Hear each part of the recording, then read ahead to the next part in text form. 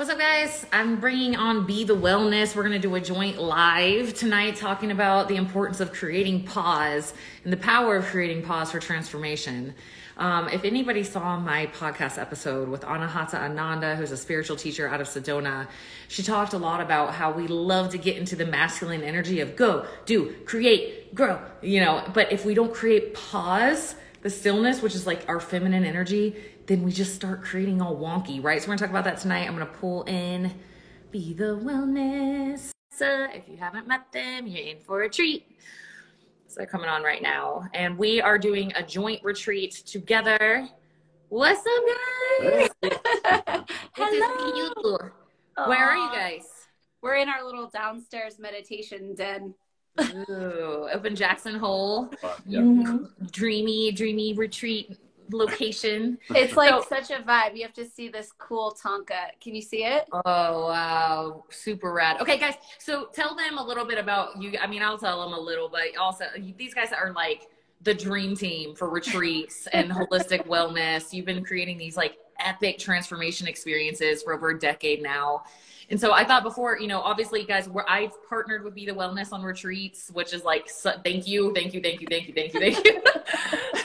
So from newbie retreats to like super high level, awesome, incredible retreats. Like I bow down, seriously. It's so awesome how you guys do what you do. But, we're doing a retreat together in Maui, May 10th through 14th.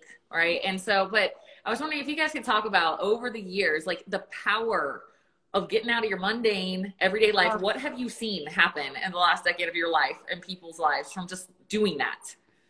Yeah, it's so crazy.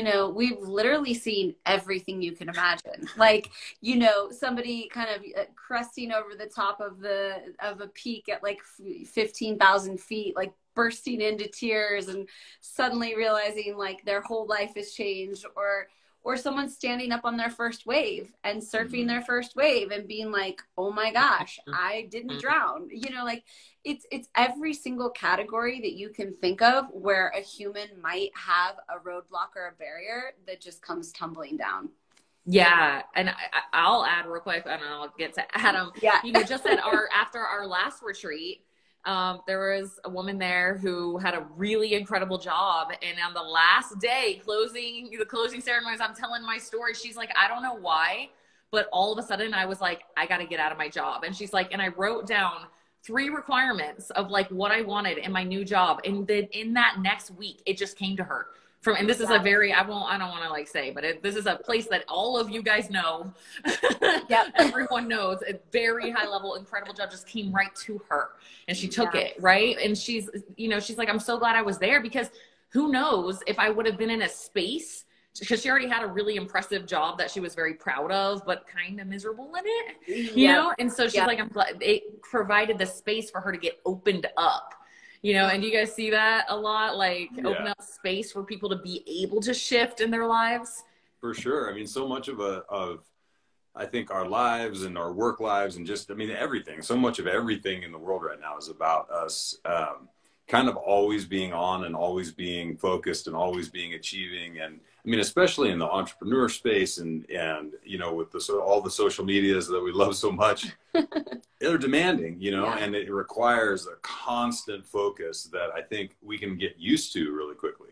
We're used to that. And so we don't really even know necessarily how much we need a break. And so we really need something. Many of us, especially in this space, are type A personalities. We're go, go, go. We need some kind of permission to actually stop and pause. And that's where retreats, they just really create that. It's a retreat, it's like you're going away, you're pulling away from, the day to day and really getting a chance to focus on yourself and let somebody else be in charge, let somebody else make the decisions, trust that somebody else has got your sort of, your best intention at heart, and go with the flow. And when you do that, then all of a sudden there's this space, we talk about it all the time, just even in meditation. You're just trying to create a space between the thought and the action. It's like, let's just identify that there's 2 different things that are there. And I think a retreat is just that on a macro level. It's like, let me create some space between me and my life and see what the hell's going on. You know? Yeah. It's like getting a bird's eye view. And that just happened to me. I was just out in Hawaii last week, and it's crazy. It's like, to me, part of the reason I'm doing Hawaii is because I find Hawaii has that effect. And I know you lived on Maui for 2 years. I just found out, Vanessa, and I was like, my girl, that's what I wanted to do. But I got kids that I can't do that. But, someday. Just being there for a week, like, I find that Maui is like, it's almost like mushrooms to me. It's like, it opens me up to help me see what I'm not seeing. Yeah. Right. So I was like facing some really uncomfortable stuff while I was out there. I was like, oh, wow. Like I could feel the ego resistance a little bit, but it was good for me, you know, and I'm still integrating that. I'm still processing that, but that's the effect that Hawaii has always had on me. Hey, can you speak to that? Why'd you stay there? Why'd you stay in Maui for 2 years? Oh, well, so it's a funny story because I went out with some friends for a vacation. And when we were getting ready to get on the plane, I was in tears. I literally could not drag myself on the plane, and I stayed. I just didn't go home, and I stayed for 2 years. And I was like, I could not leave. And I think it speaks to what you're talking about with Maui. It's this special magic that it just has something to teach you. And you just like to go there and to be in her energy field and to just really feel the frequency of what she has to impart is such a special gift. But it can be intimidating too, because it's like, if you don't know the lay of the land, or you don't know like the spots to go, or you kind of like don't know how to like get into it, it can kind of, you can almost stay superficial with the islands. And I think that's why it's really important to go with people either that live there or have like, you know, real understanding of the energy there, because you're going to have a completely different experience of, you know, maybe just your kind of traditional vacation where you pop up at the Hyatt and you stay there and drink Mai Tais all week, you know? And there's nothing wrong with that, right? No, it's just not for me. Totally. Like, there's nothing wrong with that. But there's such a deep experience in Maui to be experienced that it's like, if you can get those inroads into it, take that opportunity. Yeah. When I went to Maui, which I didn't even realize where we're staying is like right where I was, kind of close to Paia, Haiku, the northern area. And what happened to me was like, it felt like it rebalanced me into my feminine. I don't know how to explain it. It's like I was too much in my masculine, and it was just like, whoop. I was like this super pendulum swing, like, whoa. And it was so healthy. It was like medicine for me, you know, and then we're going to that same area. And on, you know, if you guys have heard me talk about the retreat, like I have a unusual, I guess, with familiarity with Hawaiian culture. My ex-husband was Polynesian, and most of our best friends were Hawaiian. I've had a lot of Hawaiian friends, and I've always been touched by Hawaiian, traditional, ancient Hawaiian culture, how they see life, how they see relationships, how integrated they are with food and you know, even taro and pulling, you know, and making poi. And can you talk about some of the stuff and the people that were pulling into the event on that note?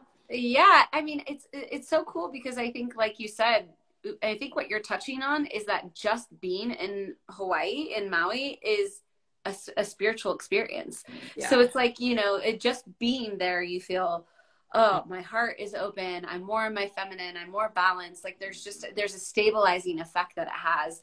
And then, we're going to bring in some amazing, you know, people that understand the land, understand the traditions. You know, you talked about pounding poi and like, you know, really understanding like what some of the ancient traditions were and how people related to the land and the water, and really like thought of Maui as part of their lineage, right? They're not separate from it. They're not like, oh, this is the land and we're the people. It's like, we are part of one another. And it's very similar in New Zealand. Like if you've interacted with the Maori culture, like they think of the land as their ancestors. Like it's part of their lineage. So I think that's what makes it so magnificent. And we are going to bring in some like traditional teachers to tap us into that spirit. Yeah. It's cool. It's a cool way to do, you know, because like we were talking about the drinking Mai Tais on the beach or whatever, like there's a thing you want to do sometimes in the tropics, right? And so when it comes to Hawaii, sometimes you want to hula dance and you want to make leis and you want to do this stuff, but you can also do it in this way where you're bringing in real, actual traditional makers of this stuff and people who can speak about why it's part of the culture and why it's part of the tradition. So not only are you getting, you know, all the great Instagram shots and everything that you'd expect on a vacation, but you're getting this like super deep, real understanding of like why it's important and why it still exists, you know, why it persists as part of their culture. I think, you know, our experience of doing things like this all over the world is that frequently, you know, we'll get asked like, well, what can I expect to get out of this? Like, okay, I've been to this part of the world before or whatever. Like, what can I expect out of this? Like, what's the transformation that I can expect? And, you know, it's really hard to describe because these places just provide a container for whatever you're bringing and whatever the rest of the retreat lets you work through. Mm-hmm. And we just know that it's going to happen. Like, this is the thing. It's like, well, what can I expect? Like, well, you're going to, you know, it's like a same kind of thing that happens in a lot of the plant medicine world. It's like, you may not get what you want, but you're going to get what you need. You know, like we're going to provide this really, really great atmosphere in this great container, and the transformation is going to occur. And through that, you know, and all of the cool stuff that you're going to do with the lei making and the spear throwing and then, you know, all of this very awesome, like traditional Hawaiian culture, you're going to come out the other side and then you'll get it. You'll have gotten what you got, and it's going to be different for every single person. Mm-hmm. And one of the things I think is so important about the way that that we try to structure these retreats, and that, you know, you've gotten a chance to experience, is that it really is kind of a ceremony. You know, it's like we open and we go through the experience and we close, and you'll learn more. I do. I mean, even after, you know, 10, 11 years of doing this, I learned something from everyone at the closing circle of every single one of our retreats, you know. So there's so much opportunity, and you almost can't even describe it. It's like you just have to go with it, where you're like, Hawaii, Tara, this whole thing sounds awesome. I'm in, you know, because something's going to be amazing when it comes out the other side. I know Hawaii is kind of a big ask because it's traveling a little further, right? I know that, but this whole thing has been so intuitively guided that I like, so much magic has already it's like the red carpet of magic has like unrolled as we started planning this, that I know that whoever is there is going to get like an intuitive hit of, I need to be there, and they will be there. And we already have several spots sold, and I know those people are supposed to be there. And I have to share this. I've shared with you guys, but right after our last retreat in Zion, I went back down there that next weekend because I just wanted to get my kids all up in that energy.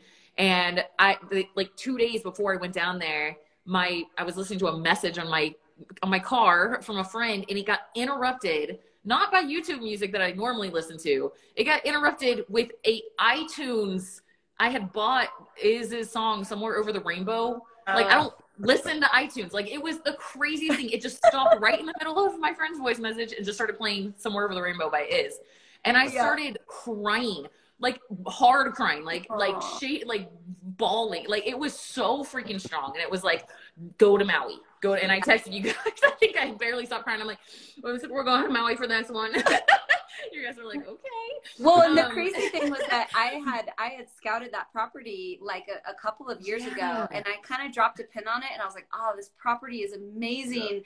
I want to do an event here. And I kind of just like had it in my back pocket. And when you said that, I was like, ooh. Okay. Well, yeah, because we kind of went back and forth between Big Island and Maui. And you guys were actually like, you had plans, like a lot of plans. Thank you for Big Island. And then Vanessa, you intuitive little soul, was like, hey, I know we just like laid out this whole entire plan for Big Island, but just throwing this out there, check out this place in Maui. And on that call, instantly I was like, yep, that's it. Yeah. And you were like, wait, do you want to like think about it and like get back to us? No, this is it. This is it. This is it. There's no doubt. Like, I knew, like, it felt like I had already been there. I was like, this is where I could, it's just knowing. You feel the frequency. Yeah. I've literally for years been like, one day we're going to do an event there and it's going to be amazing. And I just was like saving a little space in my heart for it. I was like, I don't know what it's going to be, but someday we're going to do it. It's going to be epic. It's cool as shit. It's like the dream. And I cannot wait. It's absolutely gorgeous. You guys, I put beautiful TaraGarrison.com/retreat if you guys want to check it out. That's just going to redirect to theirs, which I think is like BeTheWellness.com/hire-Maui, which was longer. So I just put this one. Yes. But, yeah. And then guess what happened? After my little cry sesh, I get down to Southern Utah, which is like 4 hours from where I live.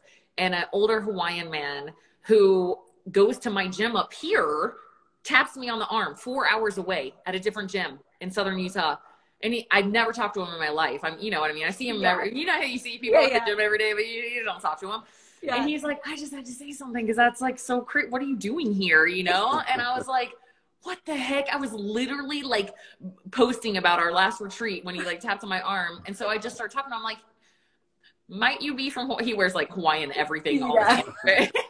Very obvious. He's got the accent, you know, and we start talking, and turns out he used to bring groups to Hawaii for his entire, he worked for the state of Hawaii, like tourism, and brought groups and taught them about how to connect to the land and ask permission. And he wrote us a chant, which I'm a little intimidated by, because I don't know if you guys ever heard Hawaiians like chant, but I'm like, can we have somebody there like help us with that? It's like beautiful, but I've got it. And he spent like a month writing this to help us ask permission to ask the island to help heal and transform us while we're there. And I'm so grateful for that. And even when I was just in Hawaii, I was at my friend's fruit farm, and his girlfriend is part Hawaiian, and she, you know, we went into his lava tube cave that he has under his land, and she did a chant like that, like a prayer, kind of like asking if it's okay if we go in. It's just so beautiful, you know. And even in Kauai, I was listening on the little tour bus when I was going to Haena State Park to go over to the Pali Coast.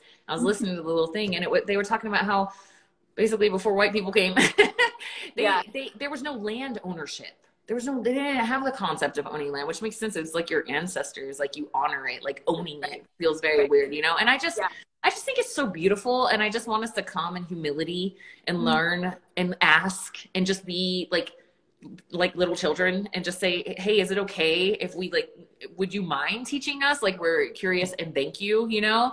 And then on top of it, we've got our whole health focus, which is going to be so cool. So if you've ever been wanting me to like help you with biomechanics in person, we're doing a biohacking buffet of all the cool different biohacks that you probably just like have heard of, but you're just not actually doing them. We're going to talk about the mindset behind physical transformation, which I have found that like, if you're not getting there, it's because the way you're thinking it needs to go, it's like you think it's this way and it's like that way. It's a complete different like angle, you know? And until you get like an immersion of someone to show you that, it's hard because you're like, let me just keep trying this way harder and harder and harder. And it's like, doesn't work, right? So I'm excited to roll all that out at the retreat too. And then we're surfing. And if you're too scared to, Vanessa's got your back. She's like, some people might not want to surf, so you can paddleboard. Or you can hang on the beach, but you should at least paddleboard. Yeah. You guys are like professional beyond professional, and I so appreciate it because you think of all of these little things like, no, we don't want to overwhelm people. We want chill time. We want, you know, and it's just works like and Maui's just such a special place to me. So it feels like, you know, it's kind of like a second home. I feel the same way you do about it. It's just like there's something about the spirit of aloha, you know? And I think that people, they hear like the kitschy term like aloha or whatever, but it's a true spirit. It's a true energy. And when you get an opportunity to really, really experience that, I mean, it's life-changing, like just the spirit of aloha. So not to mention all of these things that we've stacked in to make it an incredible experience. Like, it's just, it's a no-brainer. I mean, if you have any little ping in your heart that is telling you to go, do not miss this retreat. Like it's the one. And I don't say that in like trying to get you to come to my retreat. I'm not concerned about filling this retreat. Cause like last time it felt like everyone who came was like a healer to someone else there just by being who they were. They didn't have to do anything. It was just like a beautiful healed man, a woman who hasn't been around healthy masculine energy being like, wow, or vice versa. Or, you know, just, it was so incredible to see, like, it just felt like everyone who was there was supposed to be there. So that's how I feel about these retreats. Like, these are such an intuitively, spiritually guided thing for me. And that's why I love partnering with you guys, because I don't know if y'all know, but they're real spiritual. And so like, it's the whole experience is held in that, in alignment and spirit and like, tapping in and asking, and it's going to be super cool. Are you guys both coming to this one? Well, maybe we'll see. Okay. We'll see. We're hoping Maybe. we can Okay. sort it We'll out, see. but we're like fingers crossed we could both be there. You know how that goes. Yeah. Yes. You guys are running mini retreats and probably have Bee Fest around the same time. So I know. It's Just like curious. we're like, how did we have so many awesome things to do? Oh, yeah. we invented it. Yeah, Guess how we did that, guys? We went to retreats and we got up leveled, and then our life got cooler and cooler. Yep. It's so true. It's like if you just create the space for yourself, that's how the stuff drops in. Because when your head is down and you're just like going like this, it's hard to like get opened up enough to see like higher alignment for yourself, because you're just in it all day every day. I feel like, you know, like 4 retreats a year should be mandatory. It's like it's true. I mean, if you don't take the time to up level with people, then you just stay on your same trajectory, and something that would have taken you 1 retreat and 1 kind of community up level could take you 10 years. I'm not kidding. Seriously. Like, I'm not kidding. I've seen the things that have happened to people after they come out of 1 retreat. It's like you were talking about, the job, the boyfriend, the this, the that. Like all of a sudden your frequency changes. Yep. And the things you were working so hard to like try to pull in just drop in your lap. Yeah. And I'm like, how cool is that? I know. That's the result of going on a retreat and taking care of yourself. I know.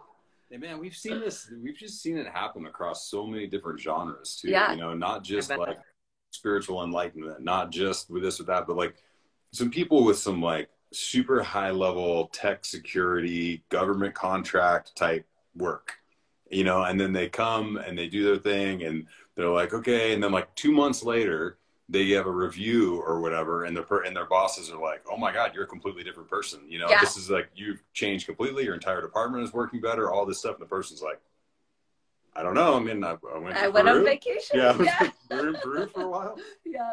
And once it goes up, it's a bizarre thing. You know, it's whatever. It's like whatever you got to do to give yourself permission to take that break and really just let it all go. You know, I mean, we think retreats are a great way to do it. And honestly, like, you know, we run retreats and we still go on retreats. Like we drink our own Kool-Aid, you know, not, it's like not, we don't go on our own retreats, but like we go on other retreats because we get how important it is. And it just makes a difference in your life, in your trajectory. Yep. I mean, I went to your guys' retreat, you know, I was like, yep, I also want this. I don't want to only be running one. I want, because I know the power of it as well, or we wouldn't be doing it if we didn't understand the power of it. And it's hard to say until you've been through an experience like that. But I know, Adam, what you're talking about is just like, for me, every time I do an experience like this and I'm around a bunch of people who all are on like reaching into the higher frequencies, and that container is held in love in a higher frequency space, like it's just like, it's like a frequency tune up. It's like, woof, I'm up here. Yes. It's like we always talk about like timelines. It's like you just jump onto a new timeline and you're like, oh, I'm just on a different reality stream now. And I know that might sound dramatic to some people. It's like, come on guys, like, but it's not. It's really the possibility if you're open to it, and if you come just with an open heart and an open mind, it's amazing. Yep. And it helps you see, I also think, like, misalignments become really obvious in those spaces, because you're in this like high frequency, high vibe space, and you're looking at like different relationships or ways you're spending your time or habits, and you're like, dude, that's not that same frequency at all. So like, whoa, like, and you can't really see it completely until you're in a different frequency, and then you're like, oh, okay, none of that anymore. Like, not a match. So frequently, you know, our surroundings, the people, the environment, like all of our inputs around us are keeping us in a box, you know, for lack of a better term. And when you go to a retreat, you get to be kind of whoever you want. Like, nobody's projecting that box at you. And frequently people find it's really easy to step outside of it when nobody's holding them there. And the next thing you know, they're like, whoa, where am I? Like, what is all of this? This is all of these possibilities. Yeah. You know, it's all it takes a lot of times is just that little bit of encouragement, that little bit of like, well, man, I just spent 4 days being this person that nobody at home would have recognized. And it was fine. These people all loved me. You know, this was like, it was great. We had this whole thing.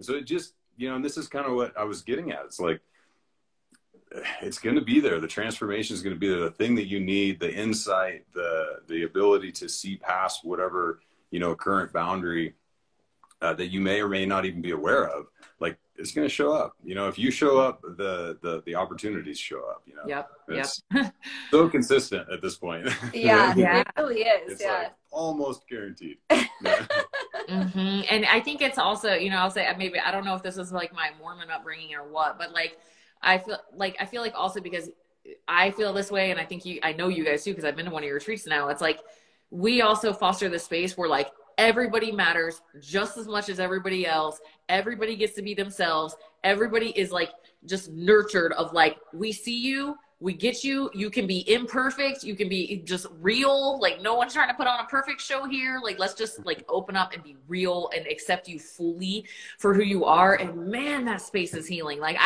that was what I learned from our last retreat we did in Zion. Like, it was a profound eye-opening experience for me, because I did not know that you could tap into those higher frequencies of love, honestly, without like ayahuasca or something. Like, that's where I was at, like magnetic afterwards, just like I was like, wow, that was powerful. And it was just love.